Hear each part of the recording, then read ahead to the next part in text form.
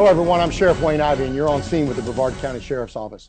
Like each of you, I am sickened and deeply concerned about the cowardly attacks that are taking place around the world. Attacks where defenseless citizens are being murdered and critically injured. Terrorists and active shooters are using every weapon available to target citizens. Guns, knives, trucks, hammers, and even explosives have all become the weapon of choice for murderers who only have one goal: killing innocent and law-abiding citizens. It seems that almost every day we hear of another attack taking place at a concert, tourist destination, church, business, or anywhere else in the world where they can strike fear in the hearts of citizens. Folks, now more than ever is the time for our citizens to be prepared to serve as the first line of defense, not only for them, but for their families when the attack happens. And let me be perfectly clear, doing nothing or just hoping it won't happen to you is not going to save your life.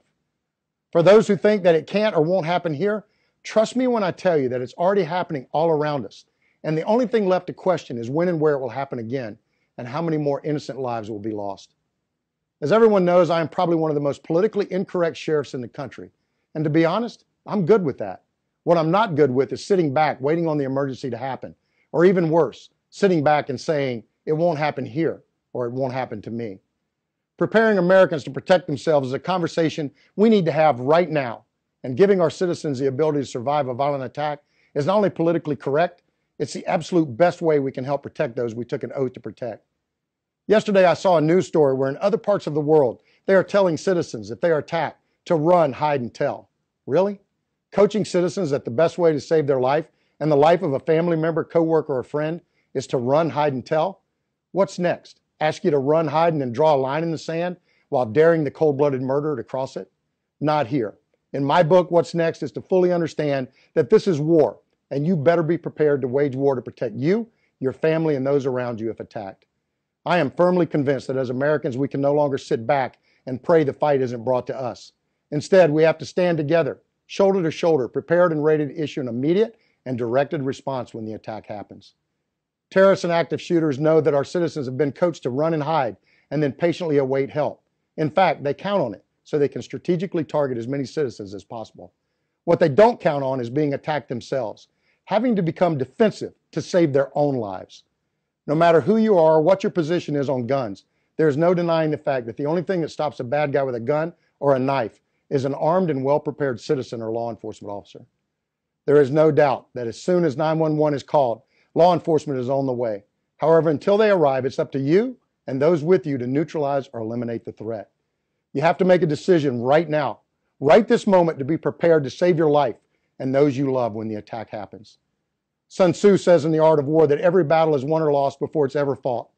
As a society and a community, we can no longer afford to wait for the attack to happen and then develop our survival strategy.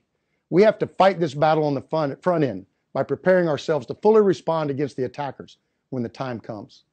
As sheriff, I encourage you to be prepared to protect yourself and develop your survival strategy right now. If you have a concealed carry permit, then carry your gun with you at all times possible. It's not doing you any good at the house or in the car when the attack happens. Remember, if you've chosen a gun to protect yourself in the event of a violent attack, then you need to practice on a regular basis. I invite you to take our class, Self-Defense Through Tactical Shooting and Decision Making, where you will receive expert training from our Brevard County Sheriff's Office firearms instructors who teach our deputies how to be tactically prepared for any type of attack. If you don't have a concealed carry permit or are not someone who is comfortable using a firearm to protect yourself, then please consider some type of intermediate weapon, such as a taser or what we now call environmental arming, using items in your immediate surrounding area as weapons.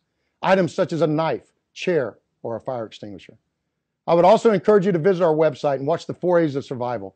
This 7-minute video discusses the importance of awareness, essentially knowing your surroundings and having a strategy for survival. Arming yourself with anything you can use to protect yourself. Avoidance, running to escape the danger, and attacking the perpetrator to neutralize or eliminate the threat.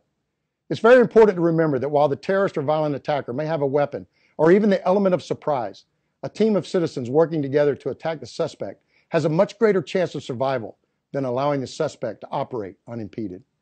There is no doubt that it takes great courage to attack someone who is trying to kill you or your family. But unfortunately, it may be the only thing that saves your life and the life of those you dearly love.